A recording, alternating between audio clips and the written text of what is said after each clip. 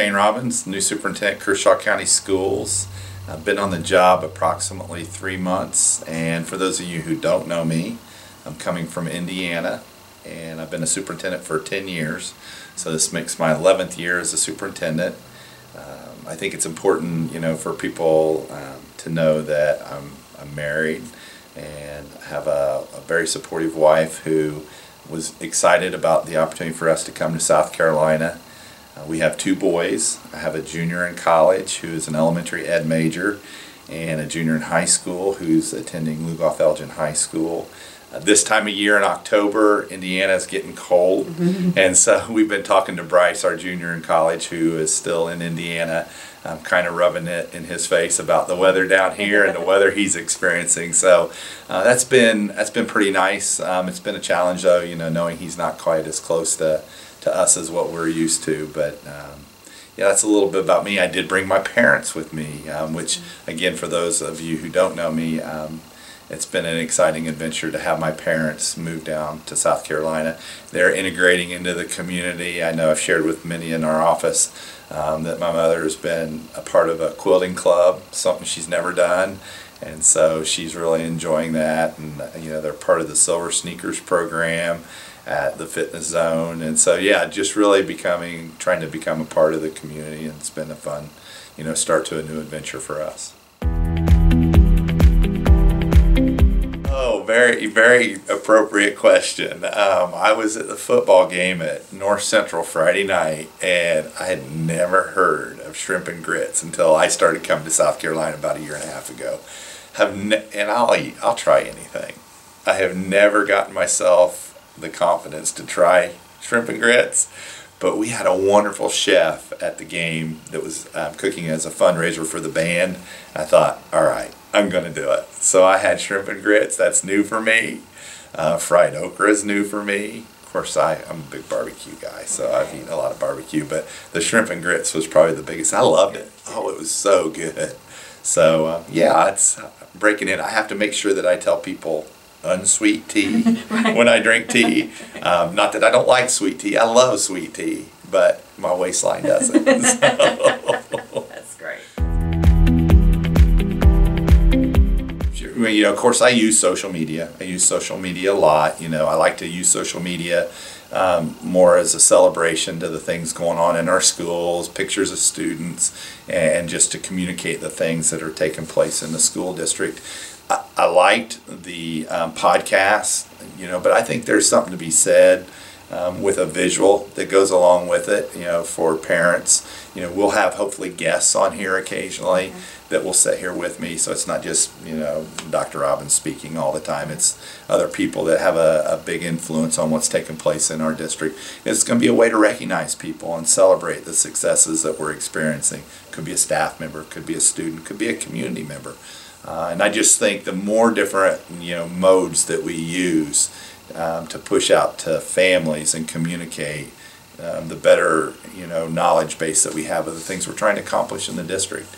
So we'll leave no stone unturned on ways to try to communicate. We've been blessed to be able to initiate e-learning in 2 other districts in Indiana. Indiana has inclement weather. And so we were looking to use our technology tools for flexibility. And it has been, just a nice tool in the toolbox, so to speak. So when I came to South Carolina, this is the first year that South Carolina has offered that as an opportunity for school districts. And they chose 5 pilot school districts. I applied for it for Kershaw County, knowing that we had a lot of technology experience, infrastructure, and background already in place. And then with my experience of using e-learning, I thought we would be a great candidate to be one of the pilot schools. We were chosen. We're the only district that's not in the upstate that is part of the pilot school district program. And so what I did find out after the process had started, South Carolina is actually modeling their program after Indiana's program. So, there's a lot of eyes on us to see how we're going to do this. But, anytime you do something different, you try to make it a little bit better. So I'm trying to bring my experiences from 2 different districts in Indiana to Kershaw County and then take it a step further. And we're already making some strides that we weren't doing in Indiana that's going to make this easier on parents and families. So the natural question is, why e-learning? You know, inclement weather strikes and we have to make those days up. And if we can provide continuity of instruction during that time and not have to make those days up, I think that's a win for the school, and it's a win for families. So they can look at a school calendar and they can say, all right, if that's a scheduled day off, that's a scheduled day off. Some of the intricacies that are involved in e-learning will be connectivity. We know we won't have 100% connectivity, but one of the things that we're doing is working through those challenges to try to minimize that.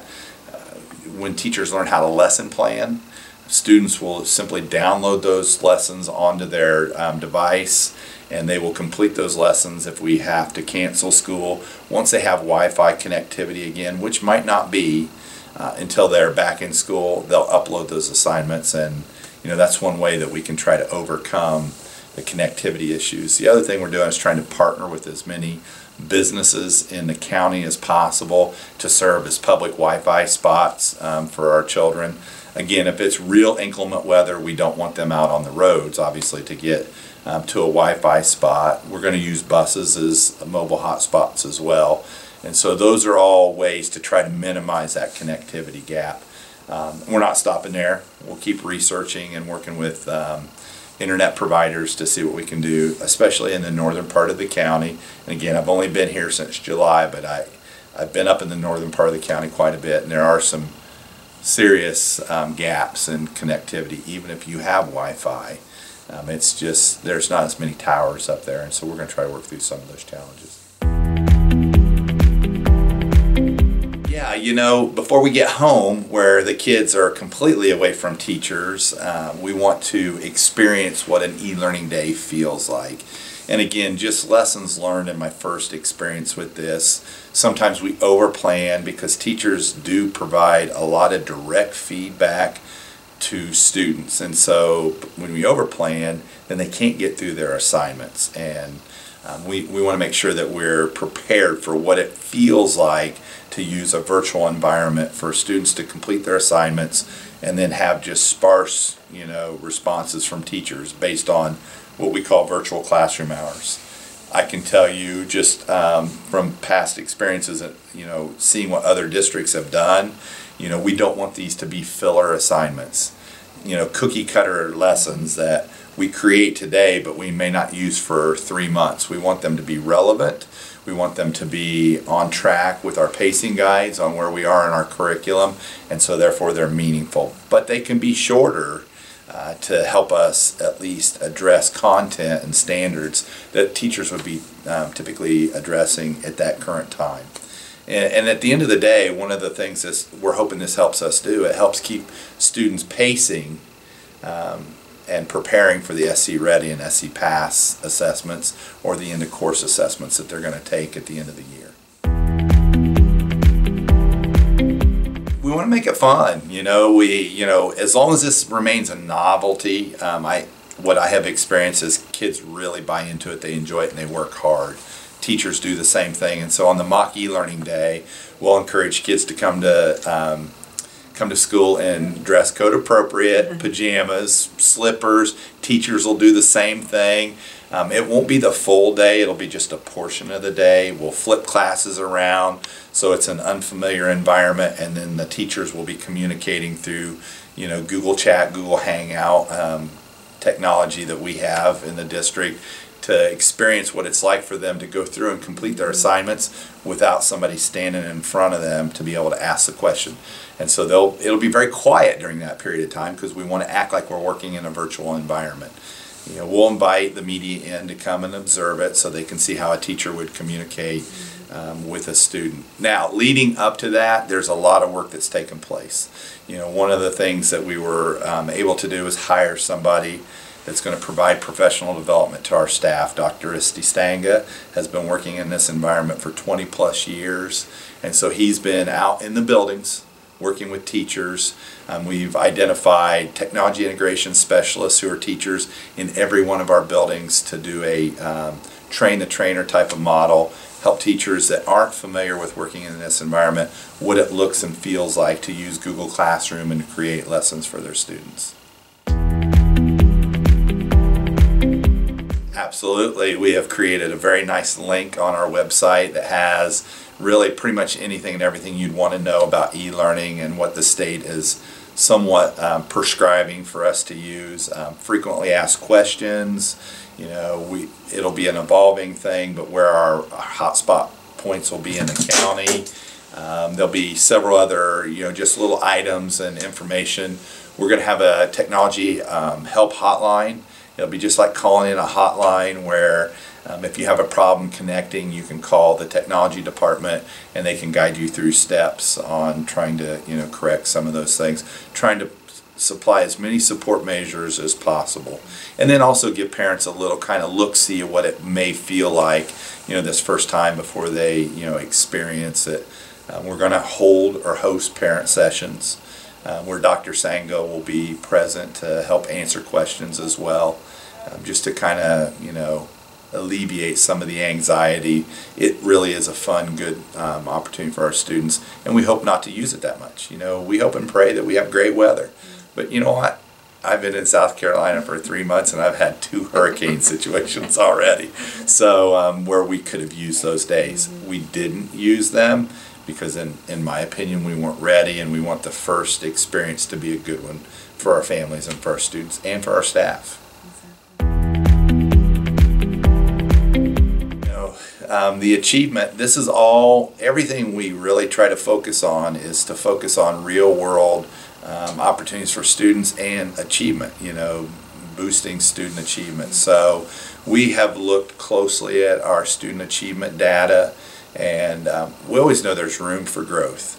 Always will be room for growth. And so we want to see what our technology initiatives, not just e-learning, but as we try to flip classrooms and look at a 21st century learning environment, how it has a significant impact on students. Because at the end of the day, one of the things that we know is a driver in that is student engagement.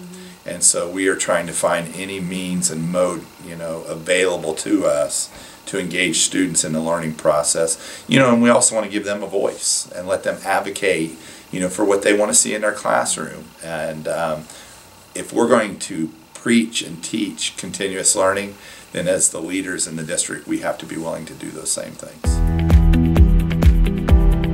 Yeah, absolutely. I just think that people need to look for some neat, exciting things that are going to take place in the district.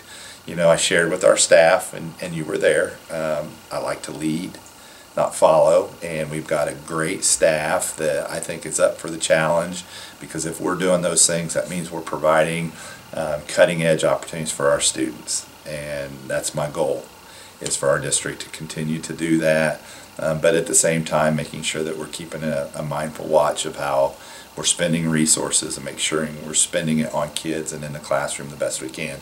So that may mean that we'll have initiatives that aren't instructional based, that are designed to help us save money in the non-instructional avenues that are required to operate a school district, so that we can then push that money into the classroom to do some neat programs and to compensate our staff.